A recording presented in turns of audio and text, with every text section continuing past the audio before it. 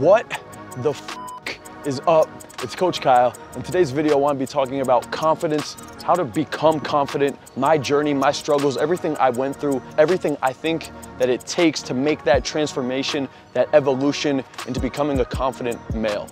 So the first thing to understand is that there's two different forms of confidence. There's the internal core confidence, meaning your mindset, your thoughts about yourself, everything that you feel about yourself internally, as well as external confidence, meaning everything that you do, the way you act, your mannerisms, your behaviors, anything you do during an interaction that will change the way people perceive you. And ultimately, it's having that combination of strong internal core confidence as well as that powerful external communication that's really gonna make for a powerful combination. So the first thing I want to do is discuss how to build that strong internal core confidence. So the best way to build that true core level of confidence internally is to have repeated success in a specific situation. The thing you guys need to understand about confidence is that it's completely situational. But the question is, how do we achieve that level of success? And it really comes down to two things, which is having a solid understanding of the theory, as well as going out and acquiring the reference experiences needed for that situation. Successes and failures. And so the way that this is applied into success with women is initially, you would have to go out and study the theory, right? Understand how attraction works, get a solid understanding of the way male to female dynamics work and how attraction works, as well as go out and gain those experiences needed, the successes and failures. So just to recap, studying the theory is going to give you a thorough understanding of how and why things work the way they do, and then you're going to need to go out and apply that theory into your everyday interactions, into your experiences. And over time, as you're applying the theory into these experiences, you're either going to get a success or a failure. If it was a success, great. That's just another positive step towards building that confidence. If it was a failure, that's when you're gonna need to go back and reanalyze the situation. Use the theory that you've learned to analyze the situation and make a determination about where you went wrong. So the thing is, there's no book you can read to build that confidence. You're gonna need to have these successful experiences to truly build up that core confidence level. The way you do it though is through studying the theory and then going out and applying it into your everyday experiences. And over time, you're slowly gonna build up that confidence level. So let's talk about some applicable techniques you could be using right now in your interactions to be perceived as more confident. And the first tip is body language. What I mean by body language is relaxed, chilled body language. It's typically asymmetrical, slow, smooth movements, looking calm and at ease. And this may take some time to actually correct these mannerisms and behaviors within yourself. I know me personally, I struggled a lot with my body language. If I was in an interaction with a girl, like I would constantly be jabbing the ice with my straw. Like if I had a drink in my hand, I would constantly be jabbing the ice, or I would just nervously be drinking my drink a lot, or I wouldn't know what to do with my hands. Like I would have my hands awkwardly, like, I don't know, I just felt uncomfortable with my hands and my gesticulation, or I would be constantly like rocking my feet back and forth, okay? So to have good body language, you wanna just be slow, chill, relaxed, and at ease.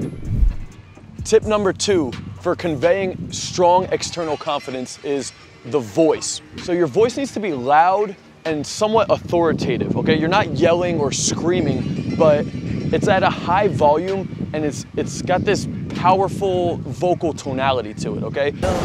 Hey, excuse me. Hi.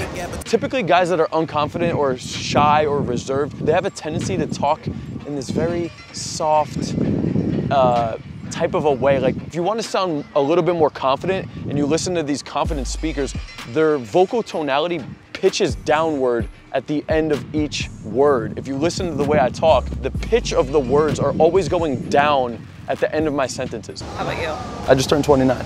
Oh, okay. Nice. So yeah, I don't know. I was like, I got to at least say hi. She seems like, I don't know, just your style and your look seem interesting. Thank you. And honestly guys, my voice used to be weak as f. It wasn't until I made an active decision to the point where I noticed gradually my voice started to become deeper. My vocal tonality got better. I've changed my voice and my communication so much over time that my identity of myself is at this more powerful, authoritative type of communication. And so the last point that I wanted to talk about is the eye contact. And I think this is an extremely powerful part of conveying confidence. Actually, I would say when it comes to communication with women, I'd say eye contact is arguably the most important part, okay? You need to be able to look a girl straight in her eyes without flinching, without being worried about breaking eye contact. You need to have this unwavering gaze that you could really just look anybody dead in the eyes, and it really just conveys a certain level of confidence, okay? And myself personally, as I was getting better with social interaction, social dynamics, success with women, I struggled to hold eye contact, particularly with women that I found very hot and I was attracted to, okay? I struggled to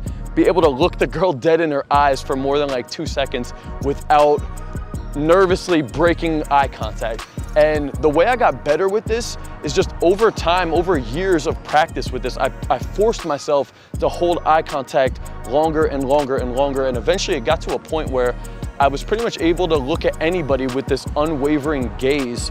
And when you can look a girl dead in her eyes like that without breaking eye contact and holding that smile, having that good vocal tonality, relaxed body language, it really conveys a powerful form of communication. It really conveys a certain level of confidence that a lot of women find very attractive. And lastly, I want to talk about self-analysis, because this is a huge part of improving your communication. You need to be able to put your ego to the side, look at yourself, and be real with yourself about what parts of your communication you're struggling in and that you're the weakest in.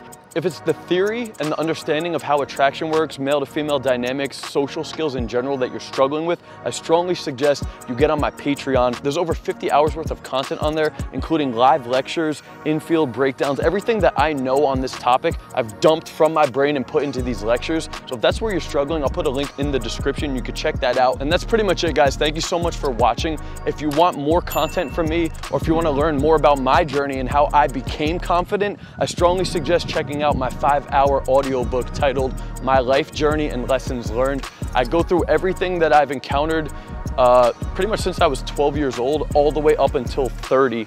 Everything I've learned and everything I struggle with that made me into the man I am today. Thank you guys so much for watching. I hope this was educational. I hope you can apply some of these techniques and principles into your own life to become more successful and more confident. And until next time, Coach Kyle, signing out.